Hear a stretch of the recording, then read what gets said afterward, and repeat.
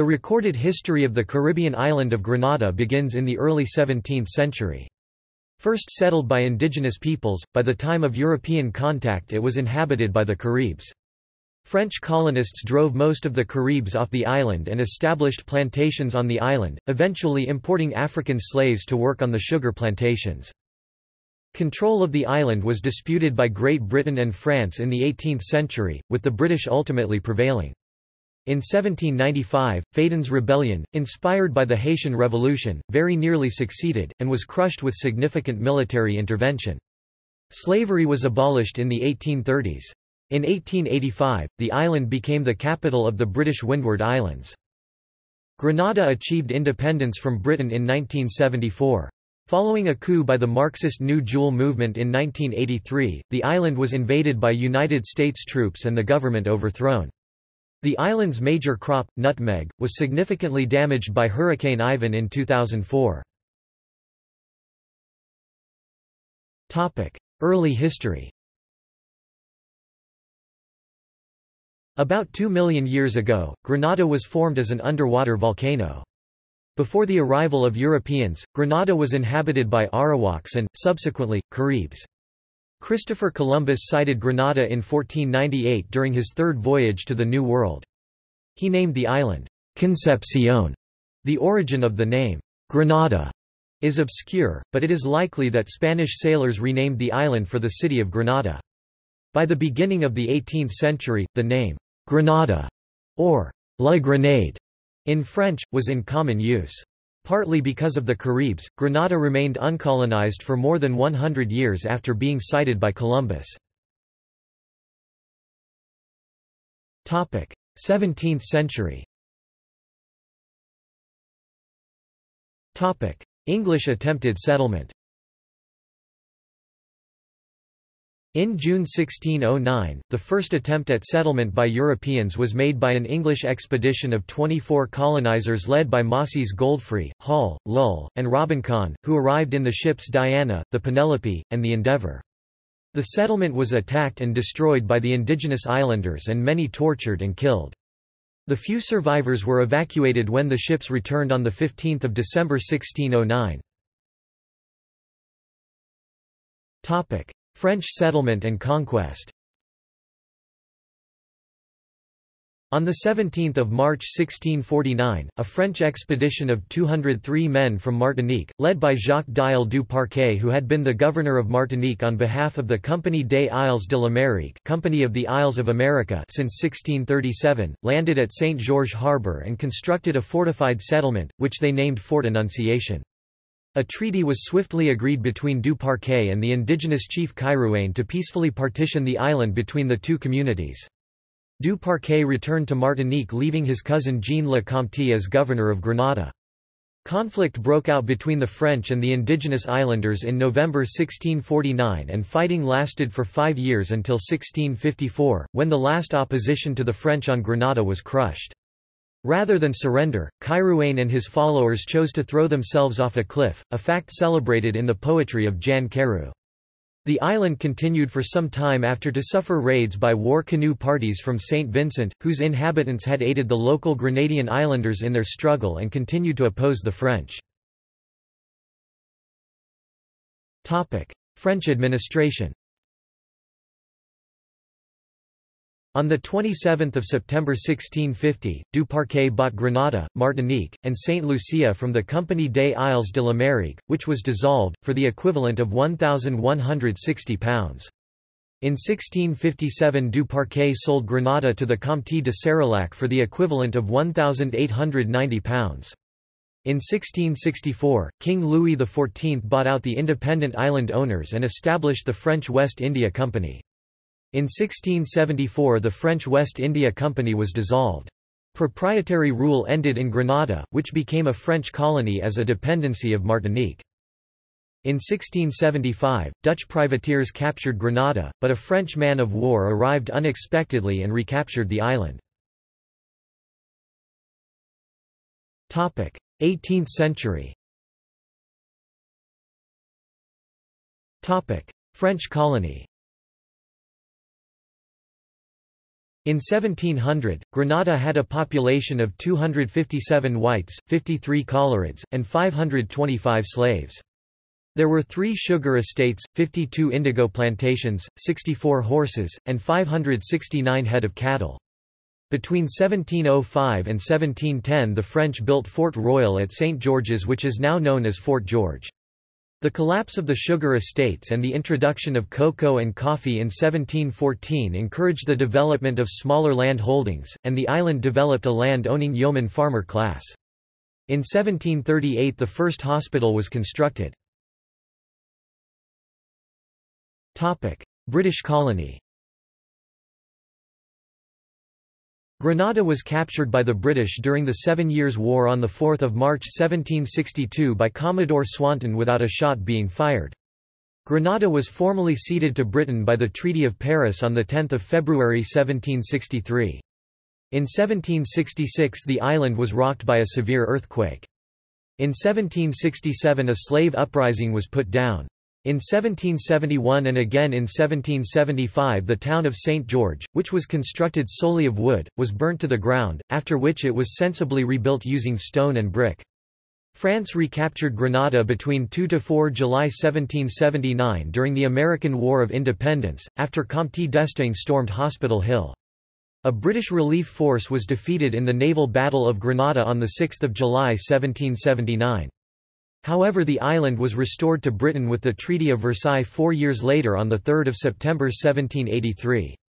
In 1784 the first newspaper, the Grenada Chronicle, began publication. Fedon's Rebellion. Julian Fedon, a mixed-race owner of the Belvedere estate in the St. John parish, launched a rebellion against British rule on the night of 2 March 1795, with coordinated attacks on the towns of Grenville, La Baye and Gouyave. Fedon was clearly influenced by the ideas emerging from the French Revolution, especially the Convention's abolition of slavery in 1794. He stated that he intended to make Grenada a «black republic just like Haiti». Fedon and his troops controlled all of Grenada except the parish of St. George's, the seat of government, between March 1795 and June 1796. During those insurgent months 14,000 of Grenada's 28,000 slaves joined the revolutionary forces in order to write their own emancipation and transform themselves into citizens. Some 7,000 of these self-liberated slaves would perish in the name of freedom. The British defeated Fedon's forces in late 1796, but they never caught Fedon himself, and his fate is unknown. 19th century. Early 19th century. In 1833, Grenada became part of the British Windward Islands Administration and remained so until 1958. Slavery was abolished in 1834. Nutmeg was introduced in 1843, when a merchant ship called in on its way to England from the East Indies. Late 19th century. In 1857, the first East Indian immigrants arrived. In 1871 Grenada was connected to the telegraph. In 1872 the first secondary school was built. On 3 December 1877 the pure crown colony model replaced Grenada's old representative system of government.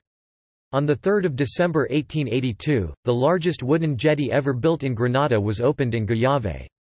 In 1885, after Barbados left the British Windward Islands, the capital of the colonial confederation was moved from Bridgetown to St. George on Grenada. From 1889 to 1894 the 340-foot Sendle Tunnel was built for horse carriages. Last colonial years 1900 to 1974. Early 20th century. The 1901 census showed that the population of the colony was 63,438. In 1917 Theophilus A. Marichaud founded the Representative Government Association (RGA) to agitate for a new and participative constitutional dispensation for the Grenadian people. Partly as a result of Marichaud's lobbying, the Wood Commission of 1921–1922 concluded that Grenada was ready for constitutional reform in the form of a modified crown colony government. This modification granted Grenadians from 1925 the right to elect 5 of the 15 members of the Legislative Council, on a restricted property franchise enabling the wealthiest 4% of Grenadian adults to vote. In 1928 electricity was installed in St. George's. In 1943 Pearl's Airport was opened. On 5 August 1944 the Island Queen schooner disappeared with the loss of all 56 passengers and 11 crew. Towards independence, 1950–1974. In 1950, Grenada had its constitution amended to increase the number of elected seats on the Legislative Council from 5 to 8, to be elected by full adult franchise at the 1951 election. In 1950 Eric Gairy founded the Grenada United Labour Party, initially as a trade union, which led the 1951 general strike for better working conditions. This sparked great unrest, so many buildings were set ablaze that the disturbances became known as the Red Sky Days, and the British authorities had to call in military reinforcements to help regain control of the situation. On 10 October 1951 Grenada held its first general elections on the basis of universal adult suffrage. United Labour won 6 of the 8 elected seats on the Legislative Council in both the 1951 and 1954 elections. However, the Legislative Council had few powers at this time, with government remaining fully in the hands of the colonial authorities. On the 22nd of September 1955, Hurricane Janet hit Grenada, killing 500 people and destroying 75% of the nutmeg trees. A new political party, the Grenada National Party led by Herbert Blaise, contested the 1957 general election and with the cooperation of elected independent members took control of the Legislative Council from the Grenada United Labour Party. In 1958, the Windward Islands administration was dissolved, and Grenada joined the Federation of the West Indies. In 1960, another constitutional evolution established the post of Chief Minister, making the leader of the majority party in the Legislative Council, which at that time was Herbert Blaise, effective head of government. In March 1961 the Grenada United Labour Party won the general election and George E. D. Klein became Chief Minister until Eric Gairy was elected in a by-election and took the role in August 1961. Also in 1961 the cruise liner MV Bianca C-2 sank off Point Salines, although thankfully there was only a single fatality. In April 1962 Grenada's administrator, the Queen's representative on the island, James Lloyd suspended the constitution, dissolved the Legislative Council, and removed Eric Gairy as chief minister, following allegations concerning the Gairy's financial impropriety. At the 1962 general election the Grenada National Party won a majority and Herbert Blaise became chief minister for the second time. After the Federation of the West Indies collapsed in 1962, the British government tried to form a small federation out of its remaining dependencies in the Eastern Caribbean. Following the failure of this second effort, the British and the islanders developed the concept of associated statehood. Under the Associated Statehood Act on 3 March 1967 Grenada was granted full autonomy over its internal affairs. Herbert Blaise was the first premier of the Associated State of Grenada from March to August 1967. Eric Gairy served as premier from August 1967 until February 1974, as the Grenada United Labour Party won majorities in both the 1967 and 1972 general elections. Independence, Revolution and U.S. invasion, 1974–1983. Independence. On 7 February 1974, Grenada became a fully independent state.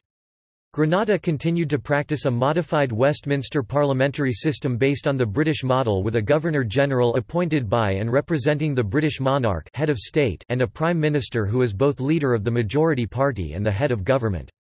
Eric Gairy was independent Grenada's first Prime Minister serving from 1974 until his overthrow in 1979. Gary won re-election in Grenada's first general election as an independent state in 1976, however, the opposition New Jewel movement refused to recognize the result, claiming the poll was fraudulent, and so began working towards the overthrow of the Gary regime by revolutionary means. In 1976 St. George's University was established. The 1979 coup and revolutionary government. On March 13, 1979, the New Jewel movement launched an armed revolution which removed Gary, suspended the constitution, and established a People's Revolutionary Government (PRG), headed by Maurice Bishop, who declared himself prime minister. His Marxist-Leninist government established close ties with Cuba, Nicaragua, and other communist bloc countries. All political parties except for the New Jewel movement were banned and no elections were held during the 4 years of PRG rule. The 1983 coups. On 14 October 1983, a power struggle within the government resulted in the House arrest of Bishop at the order of his deputy prime minister, Bernard Coard, who became head of government. This coup resulted in demonstrations in various parts of the island which eventually led to Bishop being freed from arrest briefly, before being recaptured by the army and executed along with 7 others, including members of the cabinet on 19 October 1983. On 19 October 1983, the military under Hudson Austin took power in a second coup and formed a military government to run the country. A 4-day total curfew was declared under which any civilian outside their home was subject to summary execution. Invasion. A U.S. Caribbean force invaded Grenada on October 25, 1983, in an action called Operation Urgent Fury, and swiftly defeated the Grenadan forces and their Cuban allies. During the fighting 45 Grenadians, 25 Cubans, and 19 Americans were killed. This action was taken in response to an appeal obtained from the Governor-General and to a request for assistance from the Organization of Eastern Caribbean States, without consulting the island's head of state, Queen Elizabeth II, Commonwealth institutions or other usual diplomatic channels as had been done in Anguilla. Furthermore, United States government military strategists feared that Soviet use of the island would enable the Soviet Union to project tactical power over the entire Caribbean region. U.S. citizens were evacuated, and constitutional government was resumed. 17 members of the PRG and the PRA were convicted by a court. 14 were sentenced to death for actions related to the overthrow of the Bishop government and the murder of several people including Maurice Bishop. The sentences were eventually commuted to life imprisonment after an international campaign. Another 3 were sentenced to 45 years in prison. These 17 have become known as the Grenada 17, and are the subject of an ongoing international campaign for their release. In October 2003, Amnesty International issued a report which stated that their trial had been a miscarriage of justice. The 17 have protested their sentences consistently since 1983. The United States gave $48.4 million in economic assistance to Grenada in 1984. Democracy restored, 1983 to present day. Post-liberation politics. When U.S. troops withdrew from Grenada in December 1983, Nicholas Braithwaite was appointed Prime Minister of an interim administration by the Governor-General Sir Paul Scoon until elections could be organized. On 28 October 1984, the new Point Salines International Airport was opened, which enabled Grenada to receive large commercial jets for the first time. The first democratic elections since 1976 were held in December 1984 and were won by the Grenada National Party under Herbert Blaise, who won 14 out of 15 seats in elections and served as prime minister until his death in December 1989. The NNP continued in power until 1989 but with a reduced majority. 5 NNP parliamentary members, including 2 cabinet ministers, left the party in 1986–87 and formed the National Democratic Congress (NDC), which became the official opposition. In August 1989, Prime Minister Blaise broke with the GNP to form another new party, the National Party (TNP), from the ranks of the NNP. This split in the NNP resulted in the formation of a minority government until constitutionally scheduled elections in March 1990. Prime Minister Blaise died in December 1989 and was succeeded as Prime Minister by Ben Jones until after the 1990 elections. The National Democratic Congress emerged from the 1990 elections as the strongest party, winning 7 of the 15 available seats. Nicholas Brathwaite added 2 TNP members and 1 member of the Grenada United Labour Party to create a 10-seat majority coalition. The Governor-General appointed him to be Prime Minister for a second time. Brathwaite resigned in February 1995 and was succeeded as Prime Minister by George Brizan, who served until the June 1995 election. In parliamentary elections on 20 June 1995, the NNP won 8 of the 15 seats and formed a government headed by Keith Mitchell. The NNP maintained and affirmed its hold on power when it took all 15 parliamentary seats in the January 1999 elections. Mitchell went on to win the 2003 elections with a reduced majority of 8 of the 15 seats and served as Prime Minister for a record 13 years until his defeat in 2008. The 2001 census showed that the population of Grenada was 100,895.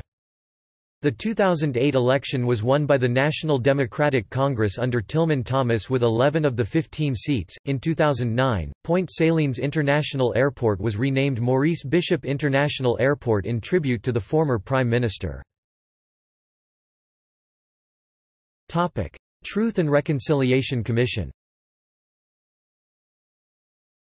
In 2000–02, much of the controversy of the late 1970s and early 1980s was once again brought into the public consciousness with the opening of the Truth and Reconciliation Commission.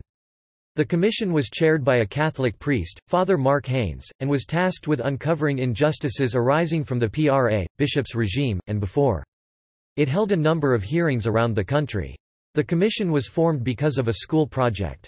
Brother Robert Fanovich, head of Presentation Brothers College (PBC) in St. George's, tasked some of his senior students with conducting a research project into the era and specifically into the fact that Maurice Bishop's body was never discovered. Their project attracted a great deal of attention, including from the Miami Herald, and the final report was published in a book written by the boys called Big Sky, Little Bullet. It also uncovered that there was still a lot of resentment in Grenadian society resulting from the era, and a feeling that there were many injustices still unaddressed. The commission began shortly after the boys concluded their project. Hurricane Ivan. On September 7, 2004, Grenada was hit directly by Category 4 Hurricane Ivan. The hurricane destroyed about 85% of the structures on the island, including the prison and the Prime Minister's residence, killed 39 people, and destroyed most of the nutmeg crop, Grenada's economic mainstay. Grenada's economy was set back several years by Hurricane Ivan's impact. Hurricane Emily ravaged the island's north end in June 2005. See also. References. Further reading. Grenade, Wendy C. ed. The Grenada Revolution, Reflections and Lessons, University Press of Mississippi, 2015, 320 pages. Political History of the 1970s and 1980s. Kurlansky, Mark, 1992. A Continent of Islands, Searching for the Caribbean Destiny. Addison Wesley Publishing. ISBN 0-201-52396-5. Steele, Beverly A. 2003. Grenada. A History of Its People. Macmillan. ISBN 0-201-52396-5. Puri, Shalini, The Grenada Revolution in the Caribbean Present, Operation Urgent Memory. Palgrave Macmillan, U.S. 2014 doi, 10. 1057 9781137066909. Topic. External links. Background note: Grenada. History of the invasion of Grenada from the Dean Peter Krogh Foreign Affairs Digital Archives.